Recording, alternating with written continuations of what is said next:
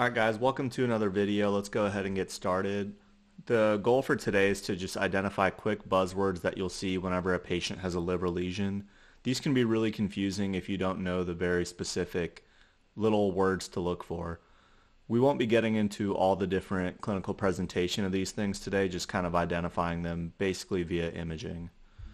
And so like I was saying, when it comes to liver cysts, the name of the game is buzzwords. This is kind of our bank of different answers we'll have. So we have FNH, hepatic adenoma, regenerative nodules, hepatocellular carcinoma, liver mets, hemangioma, echinococcus, and entamoeba histolytica. The full diagnosis of different liver cysts goes well beyond these, but this is just a good starting point. If you see a central scar, this means you're dealing with focal nodular hyperplasia. This is what it looks like. Hopefully you can see my cursor here. We see a central little scarring on CT. It is darker than the rest of it, which means it would be hypoechoic. If we see a woman on long-term oral contraceptives, I can almost guarantee you it's a hepatic adenoma. It's a very homogeneous, solid cystic mass. And one thing people will want to know is this cancer? Is this benign or is this cancer? And the cutoff you're looking for is 4 centimeters. If a woman has a hepatic adenoma 5 centimeters or above, you're basically going to take it out for peace of mind. Otherwise, it could malignantly transform into hepatocellular carcinoma.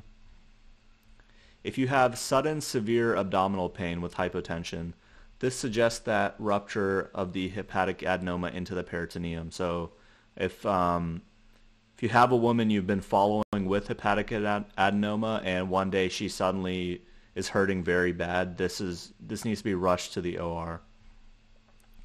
Someone with hepatic adenoma may actually want to know if they have cancer. So, if you look at it from the perspective of the patient, you're just looking at an imaging.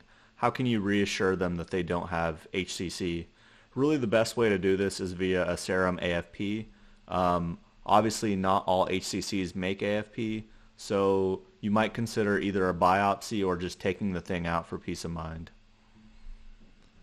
If you have a patient with long-standing cirrhosis and they have a very central, like just one lesion, kind of like this, one lesion that's very well circumscribed, you're now suspicious for hepatocellular carcinoma. So the management of these kind of goes beyond the scope of this video, but you're either looking at like a PET scan or just taking the thing out. If you have a patient with long-standing cirrhosis, obviously one possibility is HCC like we talked about. The other possibility is that you have regenerative nodules. We won't really get into these, but just know that they exist. Let's say you have a patient with a long-standing history of a breast mass. She didn't want to go get it checked out. Maybe didn't have access to mammograms. So now she's presenting like this. What you need to look out for here is basically liver metastasis. This one's really obvious, so I won't really get into it. But long story short, if you have any patient with B symptoms such as fatigue, or maybe they're hinting at some other cancer, like the patient had a melanoma, the patient had colon cancer, the patient had GI bleed, you're looking at liver mets. One thing that a test question might ask you, because obviously it's really easy to identify mets on liver, so they might want to ask you which cancer it likely was. So the ones to look out for are mostly colon cancer and breast cancer. You can also see melanoma and pancreas. When it comes to this, you're basically trying to look at other patient characteristics. Are they a male in their 60s? Are they a woman in their 50s? These are kind of things to look out for. Maybe they drive a truck and they have a history of sun exposure, so you kind of have to look at your patient here. Another thing we're going to learn about is non-cystic lesions. So these will kind of be presented in the same question stems. You basically just have a woman with either an incidental liver finding or some sort of vague right upper quadrant pain. I can almost guarantee you'll see this. Cysts with daughter cysts. It's really only one thing. You're looking at echinococcus. So here you see one giant thing in the liver, and you have lots of septations, and they look like little, like little daughter cysts, almost like an ovary. This is echinococcus. There's almost nothing else that does this. On ultrasound, you see a bunch of little grapes, snowstorm appearance. This is also echinococcus, same thing, we just got an ultrasound. If you look to the right here, this is what one of these looks like when you cut it open. It's basically doesn't look like anything else. It's really the name of the game with hydatid disease. Quick question for you here. Echinococcus, you might be asked what it's caused by. So is it a bacteria? Is it a fungus? Is it a tapeworm? Is it a fluke? Is it a roundworm, cestoad, trematode, nematode? All those things. So pause here and kind of think about it. If you already know the answer, I'll move on. Echinococcus is a tapeworm. If you look down here, screenshot this. It's really high yield. You want to be able to classify different parasites within their little group. So the nematodes, that's almost all of them. And so I would basically just know what's not a nematode and then kind of rule it out from there. So when it comes to treatment of hydatid cysts, you're basically looking at size. And if it's over 10, you're taking the thing out. One thing you might get asked is a woman is having a surgical resection of hydatid cyst disease and she suddenly develops respiratory distress. This is due to an anaphylactic reaction. Let's say you have a cyst in a woman. It's described as hyperechoic on ultrasound and homogeneous.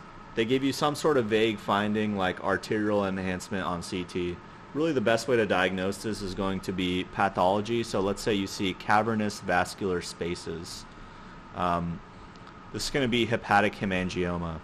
So this is what it looks like if you kind of look at my cursor here. You have a hyperechoic, meaning it's white on ultrasound, meaning it's dense. And then behind it you have some shadowing, which means that this thing is solid. The shadowing behind it just means that this is taking up all the sound waves and there's less to go past it. Here we see the portal vein. Yeah, so this is a hemangioma. Let's say you have someone who recently traveled to Mexico and they had diarrhea. Maybe the diarrhea went away and has now come back. It'll be some vague thing like that. And they just have one solid kind of abscess looking thing. And so this is Entamoeba histolytica. You might remember the buzzwords anchovy paste. I think this is treated with metronidazole, I think. Let's say someone had recently had an ERCP for cholangitis, and now you see one little bleb here. This is a life-threatening condition. It's called a pyogenic liver abscess. This thing needs to be treated immediately. So just summarizing, pause here and take a screenshot of this. This is I can basically guarantee you'll have at least 2 or 3 questions on your boards from this slide alone. If you have any questions, just shoot them in the comments. Thanks.